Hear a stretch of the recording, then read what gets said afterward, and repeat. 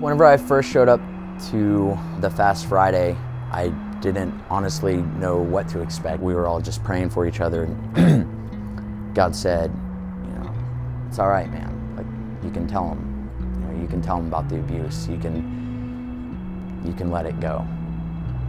I was sexually abused whenever I was younger, and I was held captive by it for so long. You know, there was literally only a handful of people in my life that have ever known about it. In that one day at the Fast Friday meeting, it was like I didn't have to think about anything. I just let it go. You know, like I just let God just completely and utterly just pull my heart from my chest. Once that sentence was out of my mouth, you know, the tears just came, and it was this huge weight that just got lifted off of my shoulders.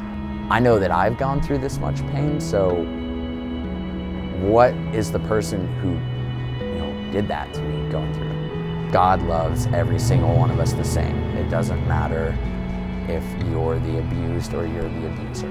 Whenever you actually just like take it out of your, you know, take it out of you and just place it up there on God's plate and just say, have it, you know, I'm done with it.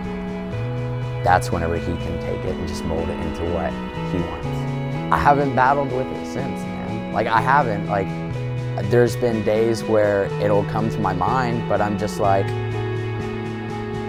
what are you doing? You know, like I've been forgiven and I have forgiven.